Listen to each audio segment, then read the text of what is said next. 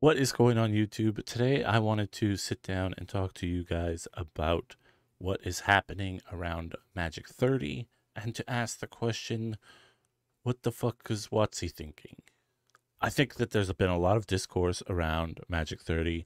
First off, the ticket prices for the festival were way, way too high for the average Magic player to come and enjoy. And that's just the tickets in the door. That doesn't count travel, hotel, food, any of the stay. Just to get in the door, there was, let me just bring up a browser real fast. You were looking at plenty of options. There was, single day tickets to kids passes to extreme VIP. The highest cost to get into the door was $700 for the Black Lotus VIP package. If you wanted to play Commander or access the Commander area, you had to pay $350.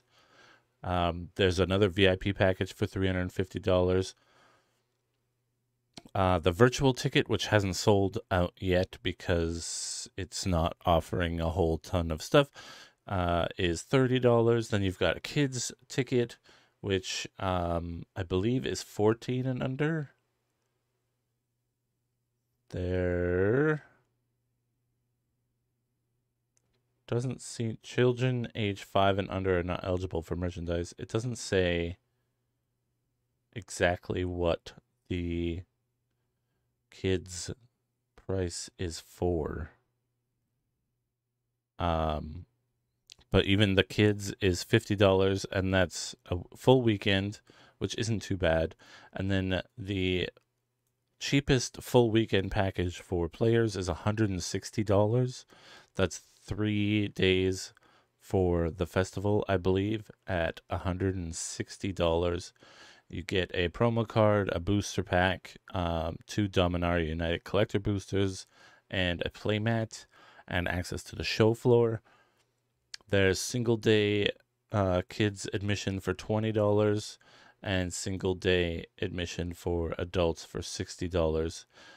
The Sunday was the last one available. The Saturday and Friday sold out really quickly. It's really minimal inclusion in the ticket, and it's quite pricey considering that most people will have to pay to get there as well as pay to attend the event.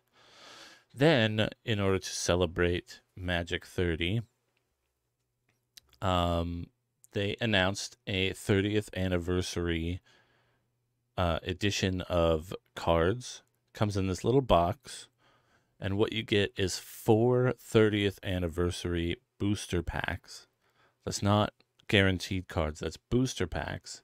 And what they include are old 30th anniversary cards from the original set. And the best part about this entire joke is that it's $1,000 for 4 booster packs. $1,000. That's not even guaranteed to get you a return on investment because they are booster packs, and the chance of you getting the card you're looking for, which includes Power 9 cards, dual lands, it's not even guaranteed. And then you take a look at the cards here. They've got this nice retro frame, which is really cool. They have a normal modern frame as well, but obviously people are buying the 30th anniversary edition for the retro feel. So we're just taking a look at the retro frames here. This Birds of Paradise original art by Mark Poole, the 30th anniversary edition. I have noticed a few people talking about the crops on the artist names in the newer borders. I guess they have to stretch out the art or shift the art a bit, crop it differently for the newer borders. So there are some really awkwardly cropped artist names on these new cards. We've got a lightning bolt. Christopher Rush did that one. You've got, you know, all of the main heavy hitters from Magic the Gathering's early eras. Demonic Tutor, Counterspell. You've got, again, the Power Nines, Dual Lands. And the most frustrating part is that the way they prepositioned this announcement was that this was for the fans. This was to celebrate Magic, to celebrate our endearment to the franchise, our long-standing relationship with WotC, and to celebrate game stores. But they're only sending one of these to the game stores and 3 of them to game stores that are premium. So most likely game stores aren't going to be selling any. If they are, they're going to be selling them at a huge markup. And most likely they'll be opening these packs themselves and selling the singles. To add even more salt to the wound is that these cards aren't tournament legal. This Black Lotus here on the 30th edition is a proxy. That all of the cards in here have a special back. I'll show you the back. All of the cards have a special back right here. And this signifies that it is a proxy. What do they write here? We wanted a collectible, commemorative, jaw-dropping, mind-blowing thing that would cement itself in our collective memories as we look forward to the next 30 years of Magic. And it's a proxy. People can't even play with these cards. So you're spending $1,000 on a chance to get a expensive card that isn't expensive because it's a proxy and it's a fake. A fake. Where's my camera? Fake. I'm going to link to the professor, Tolarian Community College, had a really great video about this. One of the statements that really stood out to me was that this is a product for WotC and no one else. This is just an opportunity for the company to make money off of people's nostalgia, and that is it. They're not celebrating players. They're not celebrating their history. They're not celebrating game stores. They're not celebrating the long-standing player-to-company, competitive, for fun, social interaction that is Magic the Gathering. What they've done is they've spent 30 years saying, don't copy our cards. And then they've taken a bunch of cards on a list of cards they said they would never reprint and reprinted them in proxy form. I know that there's a lot of things that come out of, you know, fandoms and communities like this where the discourse ends up being, this is not a product for you. And I'm all for that argument. I don't think every product is for everybody. And I don't think that everyone should be clamoring to pick up these expensive proxies. What I do think is that this is by far and above the most not for everybody, or really anybody, product that I've ever seen. And granted, my relationship with Magic has been minimal until recently, where it has become a full-time part of my life. So this is definitely not a product for me because I have an understanding of Magic's history, but don't necessarily have a strong desire to own all of these pieces.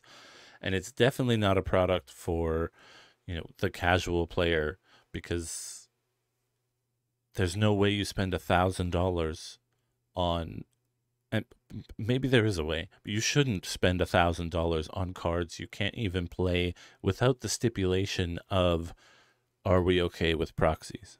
If there's a rule 0 conversation regarding your, I paid $1,000 to open this card, then that's a bad business model.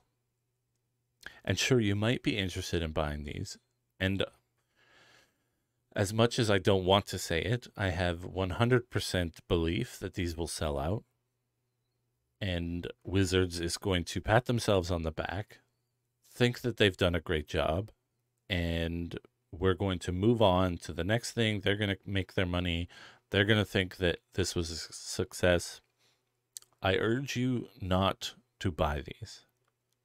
If you want to proxy these cards, there are many, many talented proxy artists online that you can get these cards from, or simply print them out yourself. I don't think that I'm going to stand by firmly too many points or opinions that I have. I think I'm very flexible. I think that my opinions vary. I'm more than willing to be talked out of something. I'm more than willing to be talked into something. This is something I firmly, firmly urge. Do not buy these. Do not buy $1,000 box of 4 booster packs for a chance at opening a proxy card of a rare alpha beta card. This 30th edition is not for the fans. It's not with players in mind. And even the more affluent of Magic players, Magic collectors, competitive Magic players, this isn't even for them because they can't play with these cards. So do yourself a favor, find an awesome proxy artist. Definitely give the Prof's video a view. Make some great points. I really hope that there's some smaller things that Magic is doing, that WotC is doing with the Magic 30th anniversary. I think that there's a lot to be desired in kind of everything that they've put together so far. I know that tickets sold out for Magic 30 really quickly, and a lot of that has to do with you guys.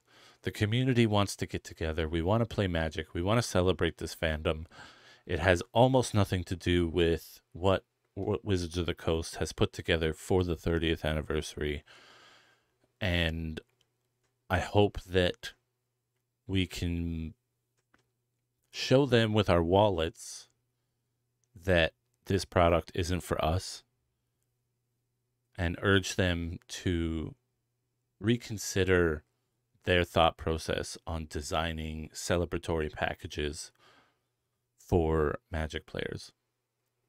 Thank you so much for watching the video. I hope that I didn't dwindle on too much or waste too much time with superlatives. I think that this community is amazing. I've met so many great people playing Magic the Gathering, and I urge you to, follow all the streamers, subscribe to all the YouTube channels, go on Twitter. There's lots of conversations, hype conversations. People are pumping each other up, talking about cool stuff on Twitter. Ignore all the negativity. Try to dissuade people from being negative, and let's just get together and celebrate Magic's 30th anniversary on our own, because we're what makes Magic, and this product isn't for us.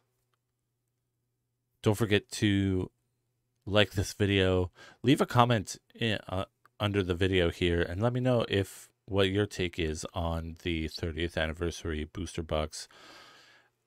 I would love to know if you're interested in buying one and what kind of investment you think that is.